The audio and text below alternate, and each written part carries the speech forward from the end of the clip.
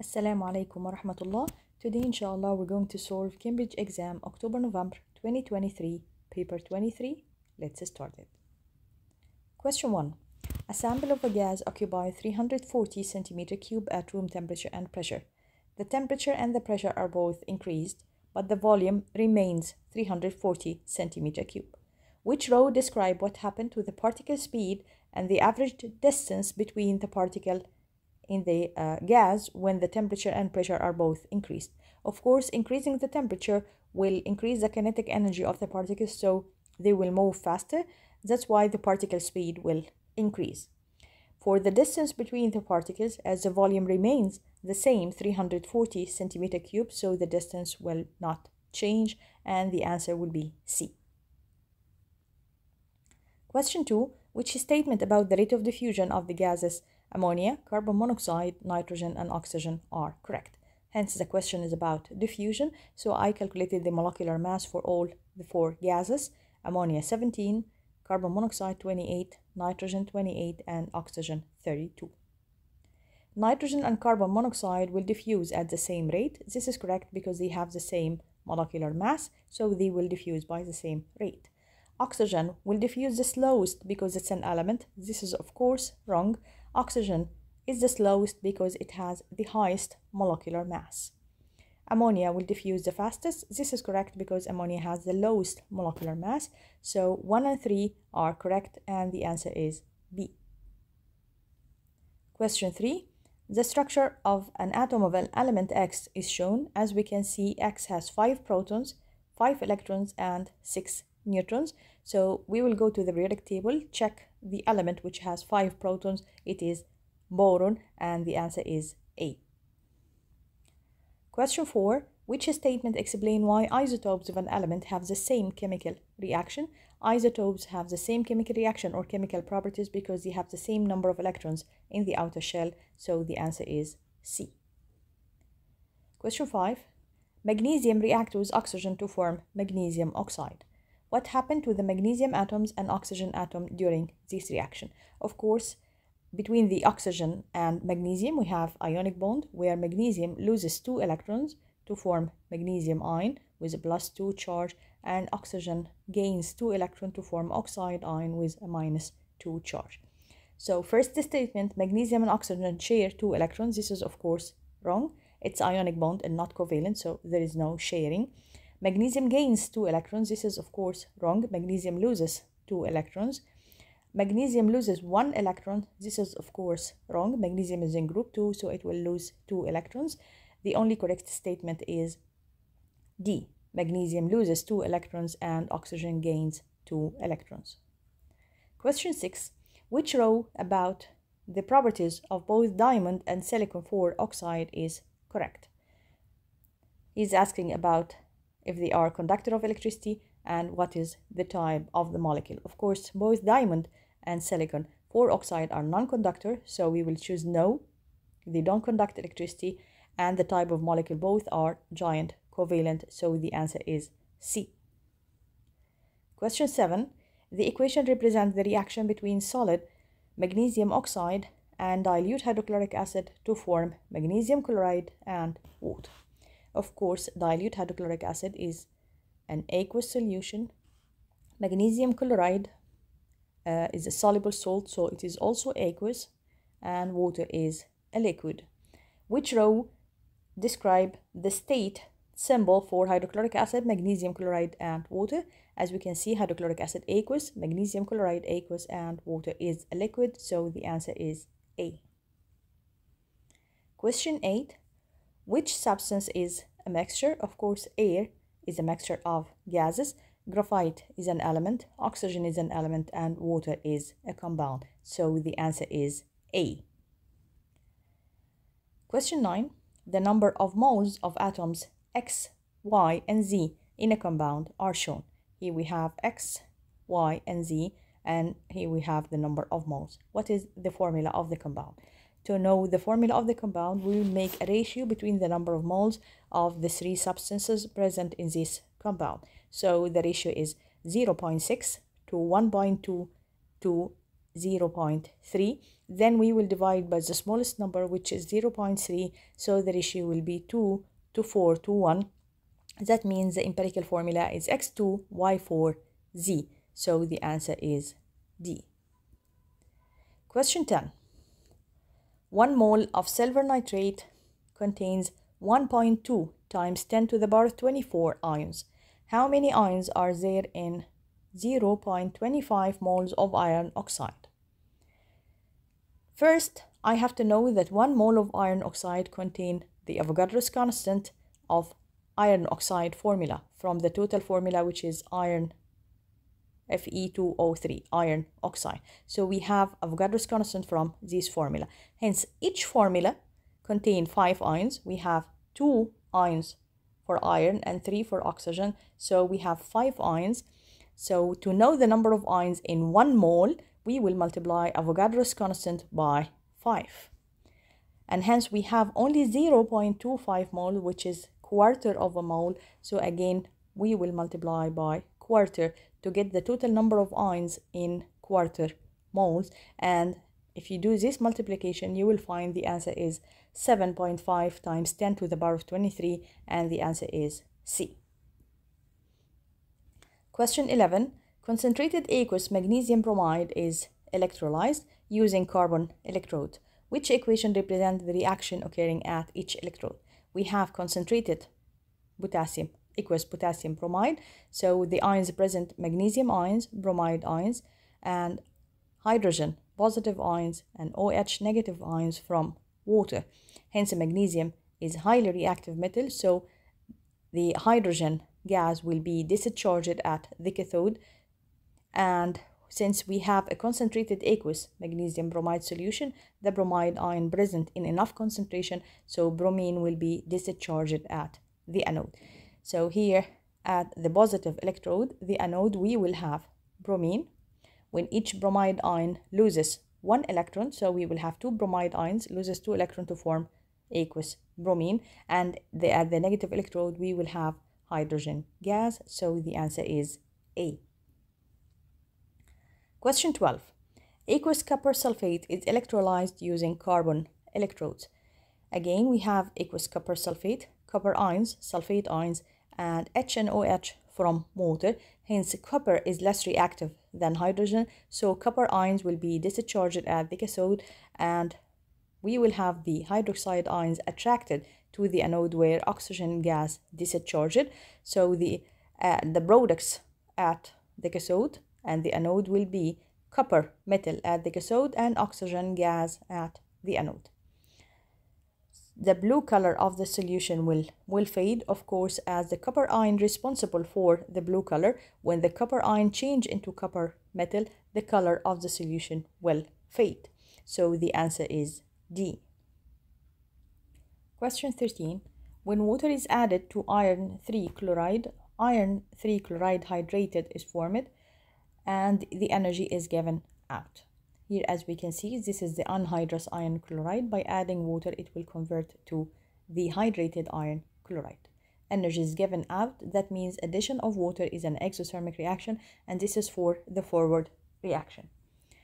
Which reaction pathway diagram represents the formation of the anhydrous 3 chloride in the reverse reaction? So here the question is asking about the reverse reaction, formation of the anhydrous 3 chloride. So the reactant will be the hydrated iron chloride, and of course he's asking about the reverse reaction, and the reverse will be endothermic. An endothermic reaction, the reactant at lower energy level than the product and energy is taken in. So here the reactant will be iron 3 hydrated crystal.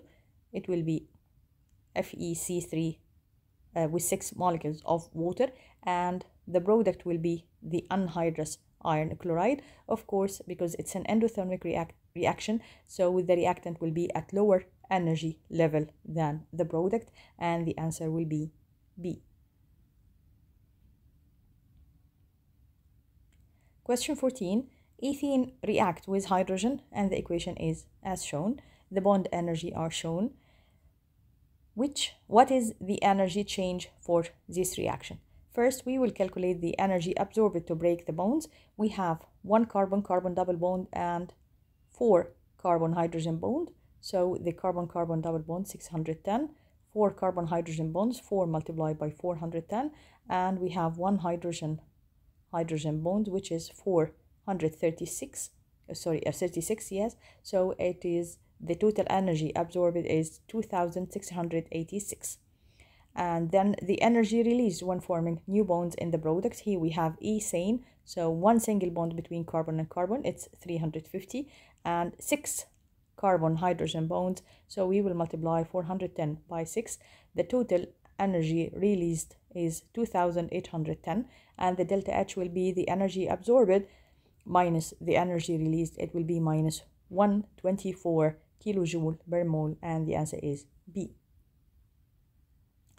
Question 15. Statement about 4 different acids are listed. We have concentration 0.01 mole per decimeter cube for hydrochloric acid, which has a pH 2, 0.01 mole per decimeter cube ethanoic acid, which has a pH 3.4. Hydrobromic acid is a strong acid. Ethanoic acid is slightly stronger acid than trimethyl ethanoic acid. What are the pH value of 0.01 mole decimeter cube hydrobromic acid and 0.01 mole per decimeter cube trimethyl ethanoic acid?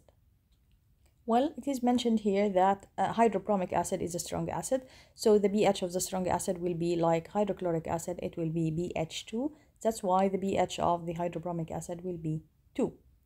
And again here, ethanoic acid is slightly stronger than the trimethyl ethanoic acid. So ethanoic acid has a pH 3.4 and it is slightly stronger than the trimethyl ethanoic acid. That means this acid, trimethanoic acid, will have a slightly higher pH than 3.4 because it's weaker than the ethanoic acid. So we will choose 3.5 and the answer is B. Question 16. Anhydrous cobalt chloride is blue and it turns pink when water is added. Of course, this reaction can be reversed by heating, so we can remove the water and again the cobalt chloride will change back to the anhydrous form, and the answer is C.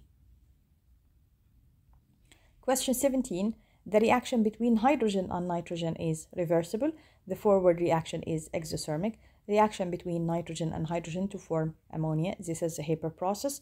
Which change to the condition would increase the yield of ammonia? Of course, adding a catalyst will have no effect on the yield. Increasing the pressure will shift the equilibrium to the side with lowest number of mole, which is the size of the product, because here we have 4 moles and here only 2 moles. So increasing the pressure will shift the position of the equilibrium forward toward formation of ammonia. So the yield of ammonia will increase. Increasing the temperature, because the forward reaction is exothermic, that means the equilibrium will be shifted backward. So the yield of ammonia will decrease. Reduce the concentration of nitrogen. If we reduce the concentration of nitrogen, that means the equilibrium again will be shifted backward to form more nitrogen. So this is wrong. The only correct statement is B. Question 18. Ethanol can be turned into ethanoic acid by passing it over a hot copper oxide. What type of this reaction? Of course, as we can see, ethanol is oxidized to ethanoic acid and the copper oxide loses oxygen and it is reduced to form copper. So here we have oxidation and reduction in the same reaction. Of course, the type of chemical reaction will be redox, and the answer is B. Question 19. When heated strongly, silicon 4 oxide react with carbon. Which term describe what happened to silicon 4 oxide? Here, silicon 4 oxide loses oxygen and converts into silicon, so silicon 4 oxide is reduced, and the terms that describe what happened is reduction. The answer is D. Question 20. Which statement about aqueous weak acid is correct? Weak acid are always diluted aqueous solutions. This is of course wrong. Concentrated acids also can be diluted. Weak acids dissociate fully in aqueous solutions. This is of course Wrong, they are only partially dissociated. When a weak acid is added to blue litmus paper, it stays blue. This is of course wrong. It makes the blue litmus paper red. When a weak acid is added to solid magnesium, effervescence is seen. This is correct, of course.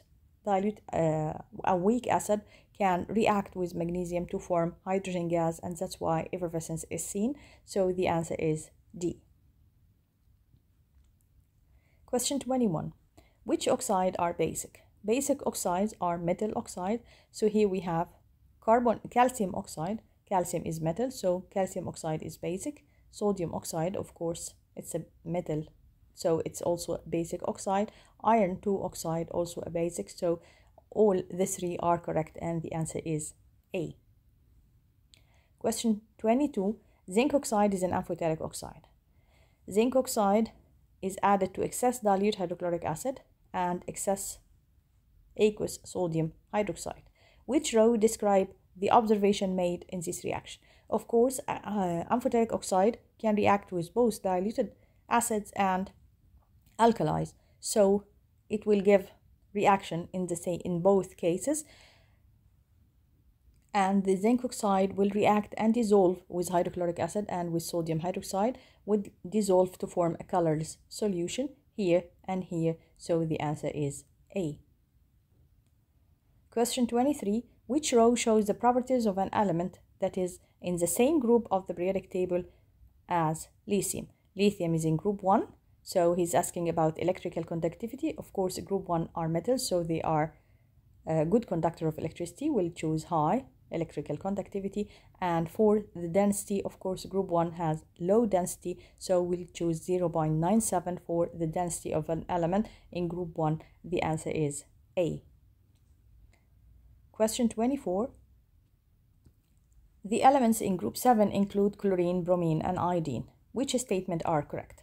Here the question is asking about the trend of group 7 elements. So first, here we have all the group 7 elements. As we can see, the trend, reactivity decrease as we go down the group, density increase as we go down, and the melting point also increase as we go down. So the first one, iodine is more dense than chlorine. As we've just said, the density increase as we go down. So of course, iodine is more dense than chlorine. This is correct. Iodine displaces chlorine as the reactivity decreases as we go down. Iodine is less reactive, so it cannot displace chlorine. Bromine is diatomic nonmetal. All group 7 are nonmetal and they are diatomic, so statement 3 is correct. Chlorine gas is darker in color than bromine vapor. As we go down group 7, the color gets darker, so of course bromine is darker than chlorine. Statement 4 is not correct. We only have two correct statements, 1 and 3, and the answer is B. Question 25. Cobalt is a transition metal. What is the property of cobalt? It can form a color compound. Of course, this is the property of transition metal. It's a poor conductor. This is of course wrong. Low density, wrong, and low melting point. This is also wrong because transition metal have high melting point, high density, and they are a good conductor of electricity. So only A is correct. Question 26. Which metal has a variable oxidation number? Transition metal have variable oxidation number. Here we have copper, which is transition metal. So the answer is C. Question 27. Which statement about alloy is correct? Alloy are pure metal elements. This is wrong. Alloy are mixtures. At least 2 or more metals reacted together to make alloys. This is wrong because we have an alloy like steel. It is formed between metal, which is iron, and a non-metal, which is carbon. So we don't have to make an alloy from 2 metals. Statement C, alloy can be harder and stronger than the pure metal, and this is correct. Steel is not an alloy because it can contain a non-metal, which is carbon. I've just mentioned that steel is an alloy of metal, iron and carbon. So statement C is not correct. The only correct answer is C. Question 28. A metal M is between sodium and magnesium in the reactivity series. So here I put the metal M in between sodium and magnesium in the reactivity series. Of course, sodium is higher in the reactivity series than magnesium. Which reaction occurs with metal M and its oxide. M react with the steam. Of course, it will react as magnesium below M, and it reacts with the steam. So of course, M will also react with the steam. And M can be extracted by heating its oxide with carbon. This is of course wrong, because M will be higher in the reactivity series than carbon. Carbon is below magnesium, so the elements above carbon in the reactivity series are more reactive than carbon, and their oxide cannot be reduced by carbon. So the answer is C. Question 29. The diagram shows experiments to investigate rusting of iron nail. In which test tube do the nails rust? In the first test tube, we have tap water, and the test tube is open, so oxygen is present and water is present. The iron, of course, will rust. Here we have salty water, and of course we have oxygen because the test tube is open, and the salt increase the rate of rusting. So, of course, and also in test tube 2, the iron will rust. In test tube 3, we have boiled water, and boiled water, it is boiled to remove air. So it doesn't contain air, and we have a layer of oil which prevent air from entering to the water. So there is no oxygen in tube 3, only tube 1 and 2 will rust, and the answer is B. Question 30. Which equation represents the reaction that takes place when iron is extracted from its ore in the blast furnace? Here we have the calcium oxide react with the impurity silicon oxide to form calcium silicate. This equation happened in the blast furnace to remove the impurities, which is silicon dioxide. As we can see, calcium oxide with carbon dioxide, this is correct. Incorrect equation. Carbon monoxide break into carbon and carbon dioxide. This is incorrect. Iron react with carbon dioxide. This is wrong. Iron react with carbon monoxide. So the only correct statement is A. Question 31. Some uses of water are listed. It is used for drinking, chemical reaction, swimming pools, and in washing. For which uses it is necessary to chlorinate water? Of course, the water of drinking, chlorinated to kill bacteria, and also water in the swimming pools, because chlorine is a disinfectant for water, so it will be used for drinking and swimming pools. And we have two correct statements, 1 and 3, and the answer is B. Question 32. Oxides of nitrogen are formed in the car engine and are source of air pollution. To decrease this pollution, catalytic converters are fitted to the car exhausts. What happened to the oxide of nitrogen in the catalytic converter? Oxide of nitrogen change into nitrogen gas in the catalytic converter. As we can see, oxide of nitrogen lose oxygen to convert into nitrogen gas, so of course it is reduction. Question 33. Which pair of compounds are structural isomers for each other? The first one here, they don't have the same molecular formula. In this compound, it has more CH2, so they are not isomers, because isomers have the same molecular formula but different structure. In the second one, the rule of naming of organic compound is to give the function group the lowest number possible. So for this compound, we will give this carbon number 1. We start counting from the left side, and in the second compound, we will start counting from the right side. So this will be carbon number 1. In both cases, we will have prop 1-ene. So they are the same compound. They are not isomers. And for compounds at C, also we have the same rule. This is carbon number 1, and here also this is carbon number 1. So this is propane 1-ol. They are not isomers. They are the same compound. Finally, here in D, we have an acid, an ester, so we will count how many carbon, oxygen, and hydrogen to compare the molecular formula, because they have different structure. And if we count the number of carbon, here we have 1, 2, 3, 4 carbons, so it is C4, and 3 plus 2, 5, plus 2, 7, plus 1, 8 hydrogen, and 2 oxygen. Again, we will check the molecular formula for the ester. 1, 2, 3, 4 carbons, so we have C4, and hydrogen 3 plus 3 is 6, plus 2 is 8, and 2 oxygen. And now they have the same molecular formula, but they have different structure. This is butanoic acid, and this is an ester of ethyl ethanoate. Both have the same molecular formula, but different structure, so the answer is D. Question 34. Methane reacts with chlorine in sunlight. Which statement about this reaction are correct? It's a substitution reaction. Yes, alkane can make substitution reaction only. It's an addition, so it's wrong. A photochemical reaction. Yes, because it needs sunlight to happen, so it's a photochemical reaction. It is catalyzed by nickel. This is wrong. The catalyst is the UV light from the sun, so the answer is A. Question 35. Bromine reacts with bromine to give only one product. What is the formula of this product? To check the formula of the product, we have to make it first to draw the displayed formula, so we can choose which one here. We will break the double bond and add bromine on these two carbons, which we're having the double bond. So here I have bromine on carbon number 1 and bromine on carbon number 2. The formula will be CH3, CHBr, then CH2Br, and that's why the answer is C. Question 36. Ethanol can be manufactured by fermentation or by catalytic addition of steam to ethene. Which statement describes the advantage of manufacturing ethanol by fermentation? The yield is low. This, of course, is not an advantage.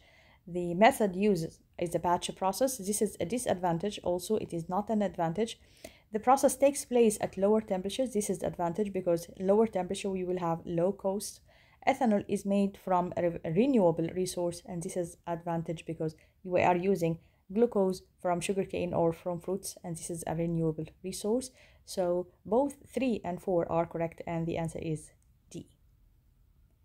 Question 37. A compound with the formula CH3COO C2H5 is formed when from ethanol in two separate reactions. First, ethanol react to form ethanoic acid. Then ethanoic acid and ethanol react together to form this compound. Which row describe reaction 1 and reaction 2? First, when ethanol react to form ethanoic acid, ethanol is oxidized to form ethanoic acid using acidified potassium manganate or acidified potassium dichromate. So the first reaction is oxidation, and second reaction is ethanoic acid react with ethanol, reaction between carboxylic acid and alcohol to form ester, so it is ester formation or esterification. The answer is A. Question 38. The flow diagram shows how polyethylene made from petroleum. First, petroleum is converted into fuel oil, then the fuel oil converted into ethene, and ethene form polyethylene polymers. What are the stages 1, 2, and 3? Of course, petroleum can be separated into fraction like fuel oil by fractional distillation. So the first process 1 is fractional distillation to separate petroleum into fraction.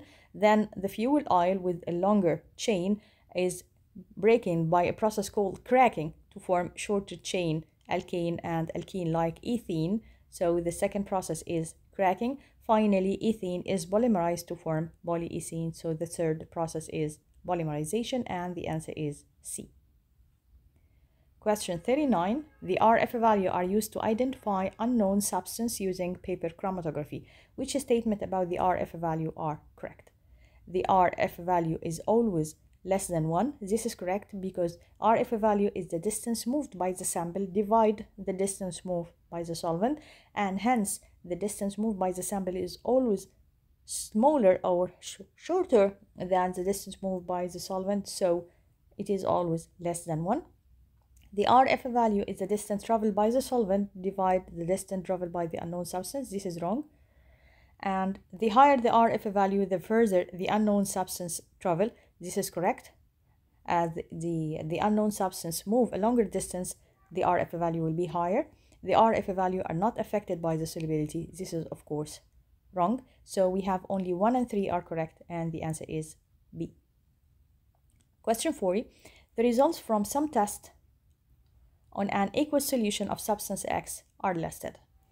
First, a creamy precipitate is produced when adding aqueous silver nitrate. Silver nitrate is the reagent used to test for halide ion. Hence, we have a creamy precipitate, so the ion present is bromide ions, and the precipitate is silver bromide. Adding aqueous sodium hydroxide produces a green precipitate which dissolves in excess alkali. The green precipitate formed is chromium hydroxide, hence chromium is amphoteric, so it will dissolve in the excess alkali, and the ion present here is chromium ion. The green precipitate is chromium hydroxide. Adding aqueous ammonia produces a green precipitate which is insoluble in the excess ammonia. Again, the green precipitate is chromium hydroxide. So the ions were naturally present in the aqueous solution, chromium ions and bromide ions, and the substance is chromium 3 bromide. Here we come to the end of our exam. Like the video and subscribe to the channel to receive all the updates. Comment down below if you have any question. Thank you for watching. Wish you all best of luck.